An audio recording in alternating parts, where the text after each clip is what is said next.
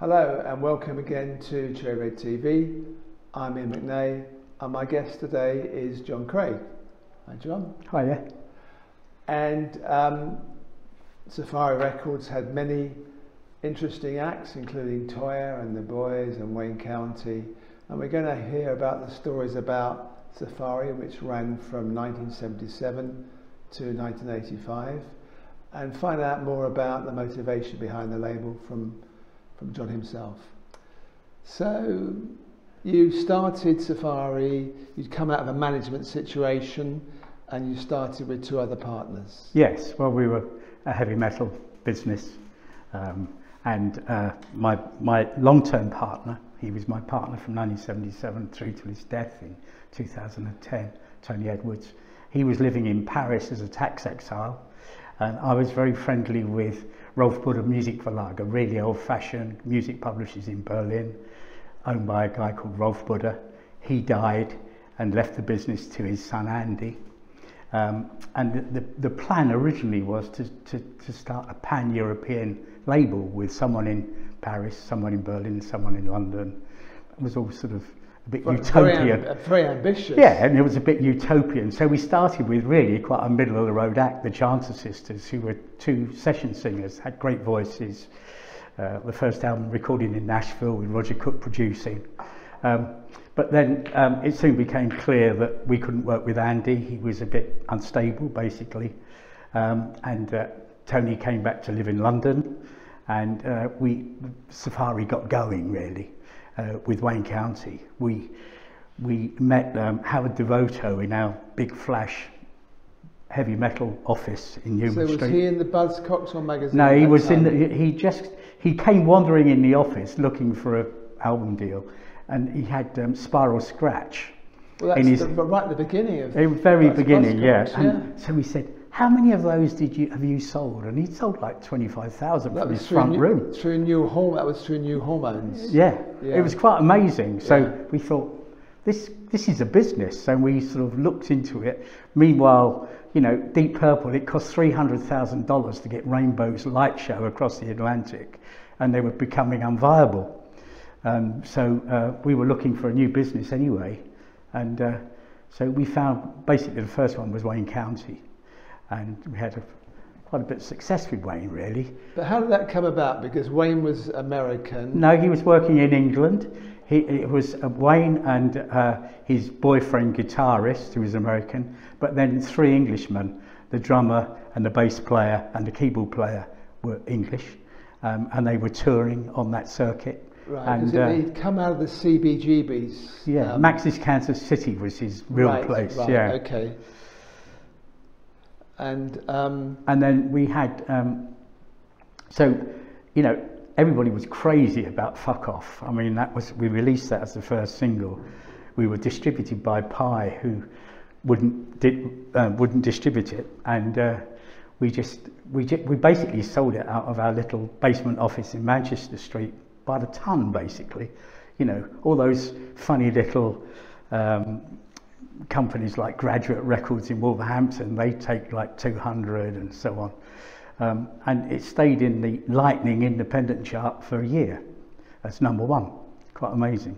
Yeah, so just to explain a better background then, so once you signed him, you decided, you heard this track, which was actually, I think, originally called If You Don't Want to Fuck Me, Baby, Fuck Off, yeah. Which is a fairly direct... In brackets. You couldn't do that these days, could you? Abbreviated to Fuck Off, and then of course you had distribution difficulties because certain people didn't want to handle it. Didn't get any airplay apart from, I think, in my notes I picked up somewhere that it got one play on Radio Hallam, I think it was. No, it was the one, Trent, Radio Trent. A guy called Bingham. He was doing the 3 o'clock in the morning slot and wanted to see if anybody was listening.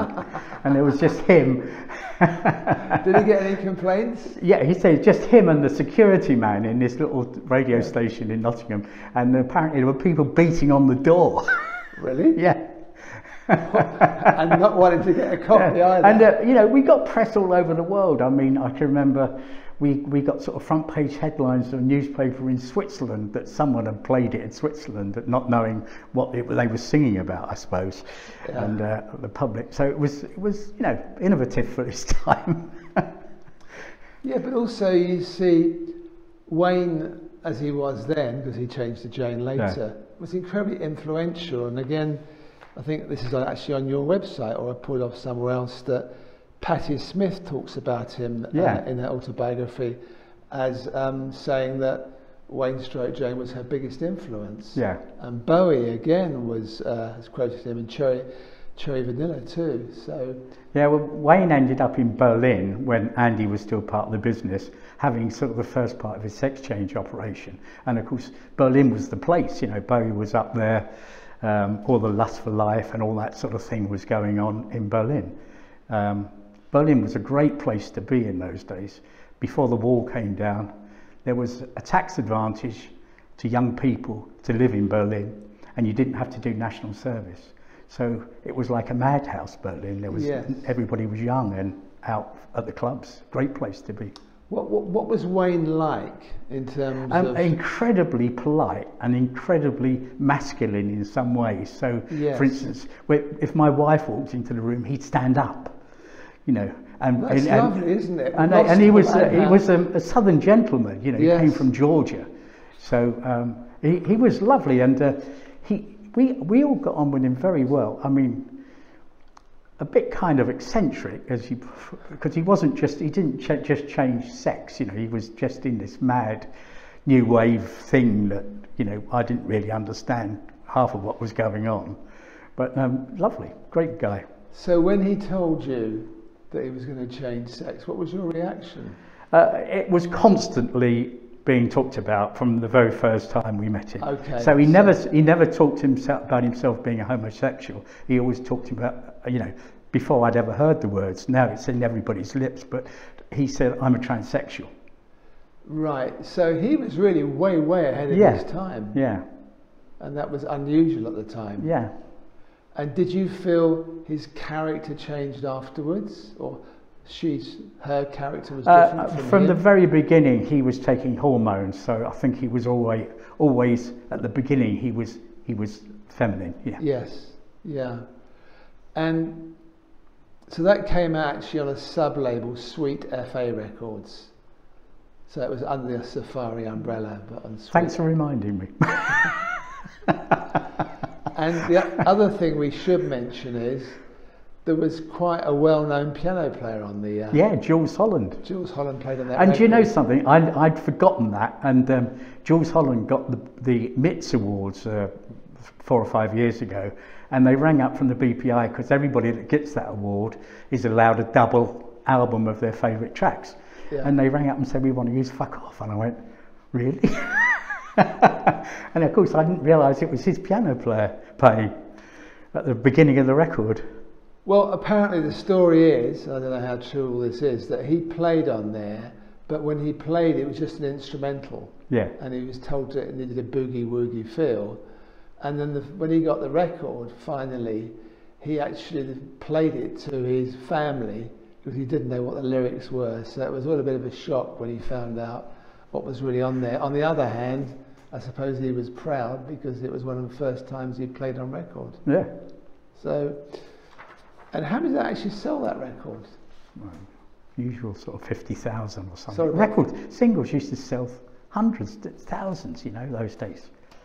Well, you know, Cherry Red also started at the same time as Safari, pretty much, and it was very much, if you had a single which was semi-decent, it had a nice cover, the distribution such around the world was you could sell a few thousand of them almost anything. Yeah. And then of course... Well, it was almost so the opposite, though. It had to be really grungy, the sleeve. You know, I mean, I think the Fuck Off was a toilet wall with all the graffiti on it. Yes, yeah.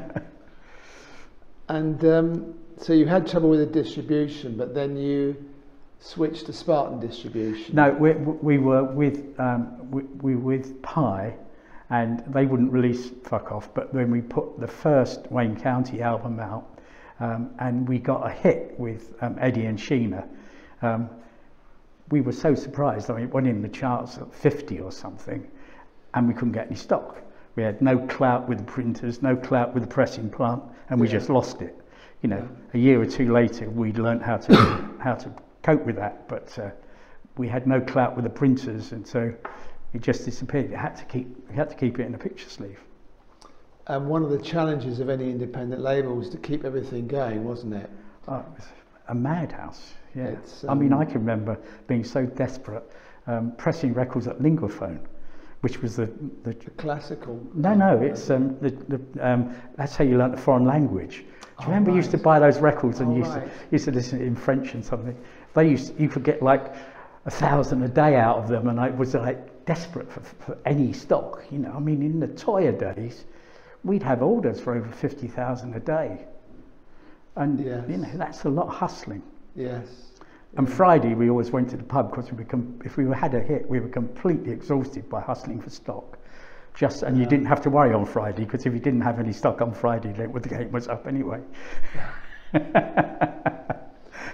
So your next significant signing on Safari was the Boys. Yes. And they'd already had, I think, been on NEMS before that, was that right? Immediate Records. Immediate, yes. Yeah. And had some success. Brickfield Nights was a bit of a hit for them. Yes. So when you signed them, was there a competition, or was that something that were they clear they wanted to come to you? Their keyboard player, whose name was Casino Steel, I can't remember his real name. He was Norwegian, he got everybody out to Norway, and they found this rich bloke who put up the money to do an album in Hell. I mean, there's a place in Norway called Hell, and they recorded it in Hell, and the album was called To Hell with the Boys, and we bought it off this Norwegian chap, this financier. So it was already made. We heard the album. The boys were really looked after by their publisher, Malcolm Forrester. You probably know. I know Malcolm very well. Yeah. He was very kind to them, and was always a great help to them. Yeah, and of course Casino was in a band called the Hollywood Brats. Yeah, Andrew Matheson was a singer who were probably. I remember when I first saw them, must have been about '76. You know, they weren't punk in appearance, but they were certainly punk musically before anyone else was really doing it. They were well ahead of their time, and the Boys, for me, always had this. Really, they had a strong sound. They were good musicians. They were good musicians. They worked hard, and I think they still gig, don't they? The band still gig, yeah. And you also did a Christmas record with the Boys. Oh, the Yobs. Under the name of the Yobs, which of course is Boys Backwards, which you recorded very quickly, didn't you? We did it in a day. Yeah. In a little studio in Soho, and it was just the whole thing about the Yobs was there was no sort of quality attached to the Yobs, so they actually had my dog Humphrey, the singing spaniel, on it. If you told him to sing, he'd throw his head back and howl, while the Boys were singing Silent Night. So that's on the record, and the black tape op in the studio, they made him sing White Christmas. So it was, and of course the Yobs always had Hitler somewhere on the sleeve. So they did the Carol the Drum, Rubber Dum Dum, and it was Hitler with a dummy in his mouth. Right. You know, there was always Hitler on it somewhere. Right. So at that point you were doing fairly well, your business was ticking over okay, but you hadn't had a really hit as such, not a real hit. And then you heard about Toyah. So just talk us through. Well, there was one article of her very first gig, and we read it in the office. Tony always went through the papers like with a fine tooth comb, and he found this article about Toyah, and she got this warehouse somewhere in Waterloo called Mayhem, and it was kind of like an arts centre. That's where she lived. She lived in kind of a packing case shed inside this warehouse, and there were other people who had these sort of lockups within the warehouse, and she's very short, so it was only about 5 foot tall inside, and I used to be bent double when I went inside. It was on 2 floors, believe it or not, and she did a gig there. And we signed her. I mean, she just had such charisma. It wasn't true. Her band were terrible. and they did just the one album, and then it all broke up, and the you know, she replaced them with session players that were sort of, they weren't part of the band, just her and Joel, the guitarist. And she had an enormous following, but she was also an actress, which gave her a big advantage. She'd actually worked at the National, although I think she did get thrown out for being unruly. But when her manager was approached to find a band and a gig for Shoestring, you remember the detective thing? Yeah, I do. I used to enjoy that. Yeah, it's on ITV, I think. And so Howard, her manager, found a pub gig, and Toyah played it. And then there was this thing about one of the band was supposed to be a murderer or something. Anyway, it gave her this cult following. So we were selling loads of records and not getting in the charts. And we did 2 albums with no chart position, and literally selling, you know, hundreds of records. And the charts were such a carve up in those days, we never got anywhere with it. Yeah, well, you put her with Nick Torber, the producer, didn't you? Which was quite a smart move, because he'd worked with some quite high profile people. Yes, Marillion, he did Marillion and a few other things. Yes. And Toyah needed a lot of direction. She needed help with her songwriting to sort of get the structure together, and he helped her a great deal. Yeah. But in fact, her first hit she didn't write. It's a Mystery was written by a chap called Keith Hale, who produced one of her first albums, and that was the first hit. And we thought it was a really commercial record. We were getting a bit further away from punk and getting a bit more into mainstream pop with that. So we decided, we looked around to see how you got in the charts, and you got in the charts by using Strikeforce, which we did. And Strikeforce was a promotion company that was working in the chart return shops. Yeah. Weirdly, I mean, it seems ridiculous these days, but only the independent record shops reported back to the charts. So HMV, Virgin, Our Price, all those shops, Woolworths, Boots, you sell probably 90% of the records. They didn't report to the chart shops, just what the Americans call mum and pops. So they were the only ones returning to the charts and had to fill these ridiculous diaries in about how many records they sold. Yes. And it was just open to graft, and, you know, so these people went round, gave away free stock to the chart shops, I think some of them even filled the diaries in, you know. So lo and behold, we came in first week at about 26, I think, with It's a Mystery, which was basically a 4-track EP that went 33 and a third rather than 45. So it was always being played at the wrong speed on the radio. It was called 4 from Toyah, and it got to 4 in the charts. Yeah. And it sold, getting on for 500,000. Looking back, that's incredible, isn't it? 500,000 records. Yeah. Well, even Toyah, who, God bless her, is inclined to exaggerate, underestimated how many we sold in a day in her biography. I actually wrote to her and said, we sold far more than 10,000 a day, Toyah. Yeah. And how was she to work with? Because she was brilliant. She was. Yeah. She knew what she wanted to do and how she wanted to present herself, and all those costumes and the hair, and, you know, she was just fantastic. It wasn't us, it was her. Absolutely, we just supplied the money. And I mean, some of those costumes, and I mean, we were putting sets on stage that, you know, like modern day sets, but at the time, I mean, bands just used to go on with a back line and that was it, you know. But we put sort of pyramids on stage, and, you know. Yeah. So, hang on, the light's just gone again. Okay. So, the secret, if you like, with her was her determination, her creativity. Sorry, can you start that question again, please? So, the secret of her. Yeah. So, are you making a note of timing? Yeah, thanks. So, the secret with Toyah of her success was her determination, her drive, her ideas and creativity. Yes. Yeah. She was absolutely brilliant, and she still is. I mean, you know, I saw her the other week, and you know, she's had a great career. Yeah, and But didn't she knock you out once and break 2 of your ribs? Well, there was a fight at a gig, So you were and I was more worried about her being beaten up than me.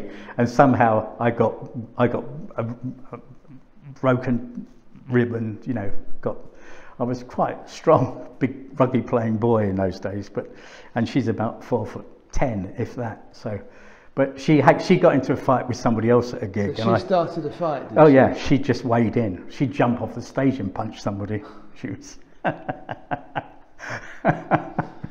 But that's gone into sort of history, so no one really knows. Well, it's in her autobiography yeah. that she knocked you out and gave you 2 broken ribs. Yeah.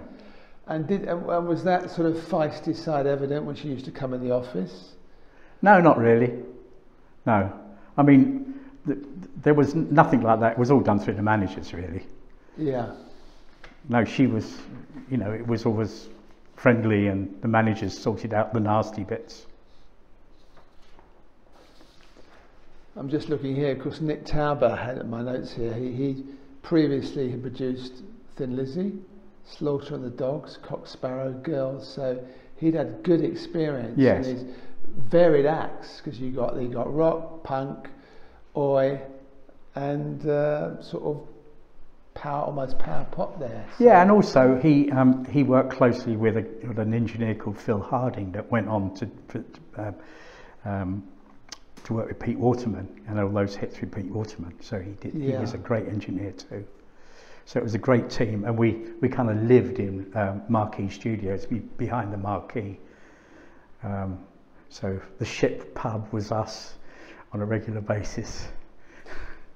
Yeah, and with Toyah, was it she would come up with the releases, or was there an involvement? No, a lot of the creative ideas behind the tracks was from Joel, her guitarist. So he got kind of the music together and she got the lyrics together.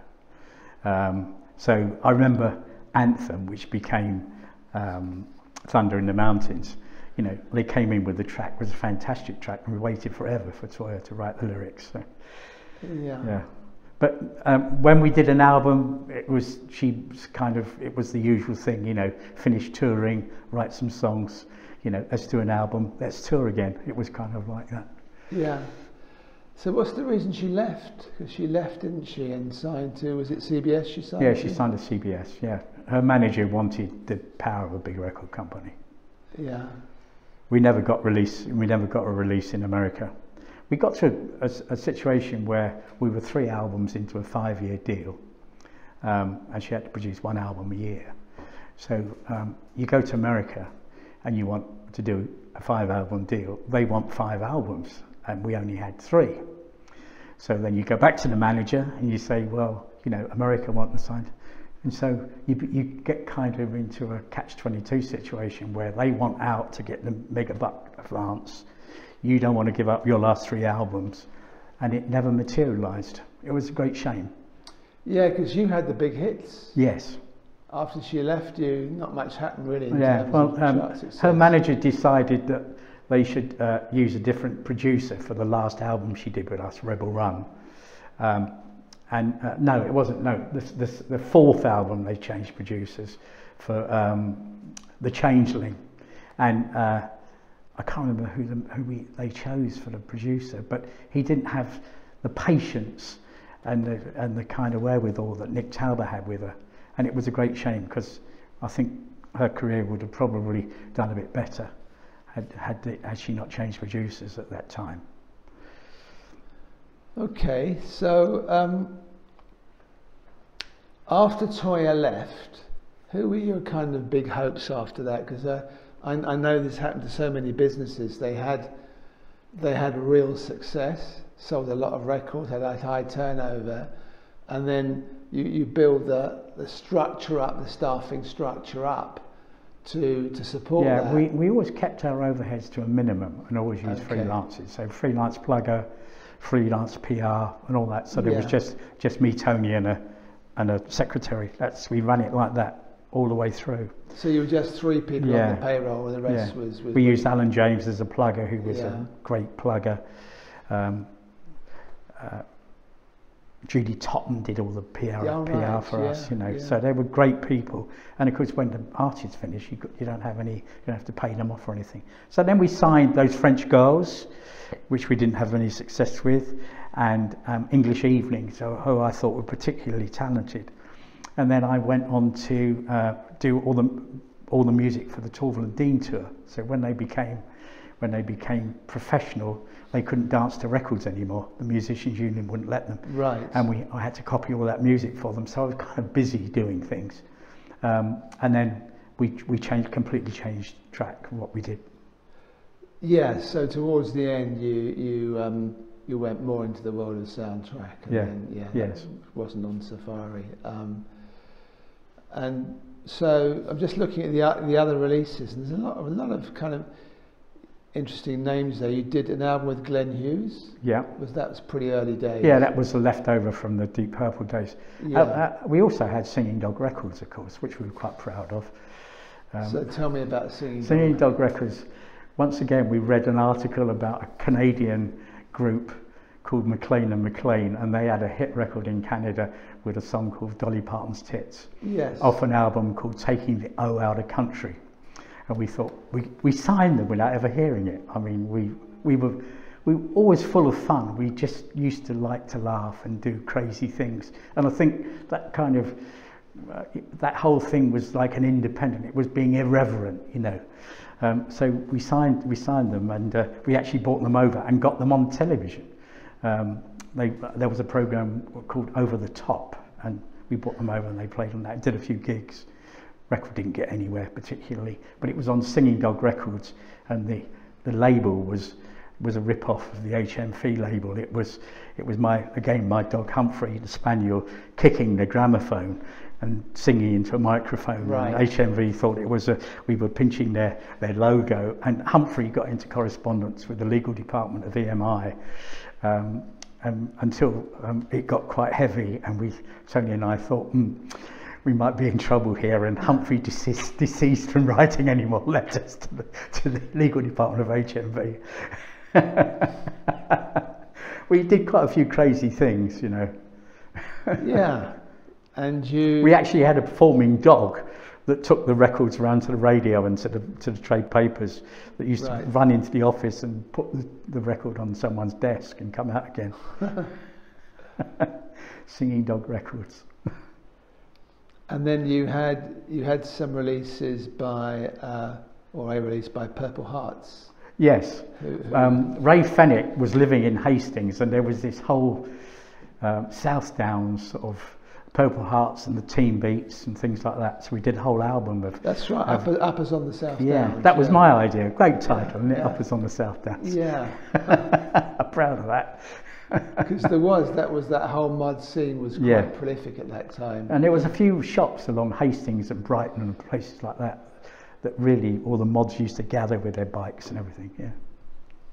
And then Gary Holton did a version of Ruby Tuesday. Gary Holton, that came from Norway again. That was with Cass set that up. He sang that to Don't Take Your Gun to Town thing. It was quite funny, and of course then he popped up on Ophidizen Pet, but we gave the record back. We just had the UK rights, and Norwegian had it in Norway. Okay. And he did a couple of albums with those two, Casino Steel and Holton, Gary Holton. Yes. So overall, what's the feeling you're left with Safari Records in terms of you had huge success with Toyah. You did interesting things, because Toyah became a kind of icon in one way, and the boys were a good seminal band, and then you had Wayne stroke Jayne, so they're all very different in their own way. Yeah, and we're still in touch with them, and no one hates us too much, I don't think. And it was 7 years of great fun. Yes. I enjoyed it immensely. Tony enjoyed it immensely. The biggest thing we did, of course, was we discovered Johnny Clegg and Jaluka from South Africa. That was an unbelievable sequence of events where I was really into signing an African band. This guy came along, Scatterlings of Africa. we applied for a work permit, thinking we'll never get a work permit for a South African band with the cultural boycott. Mrs. Thatcher's Britain, and they said yes, and we got them into the UK. We got some TVs that were all blacks by the cameramen and so on, and the staff at the TV companies. Mrs. Thatcher intervened, forced them to brought them back again, forced them to put them on the TV. I was on the World at One, Radio 4, where my biggest aspirations was to be on Radio 1. I was like seriously being interviewed about apartheid and stuff. Right. And you know, Johnny went on to get an OBE for work for apartheid, but the Musicians Union wouldn't let him in the country. But that was probably the most interesting thing I've ever done in my life. Right. And that was the genesis of Gracelands. You know, it was Johnny's band and his mates that provided all those Zulu musicians that were on Gracelands. Right, that's quite something. So it was, and you know, and Cat Stevens, Youssef, whatever his name is, he wouldn't sing for a long while, but he always wanted to do these peace rallies. So he would always ask Johnny to sing Peace Train because he couldn't sing because he's a Muslim or something. Yeah. And they remained friends until Johnny's death last year. Yeah. Okay, well, we've covered Safari Records pretty well, I think. So, thank you, John. Thank you. I enjoyed talking to you. And thank you for watching Toyah TV.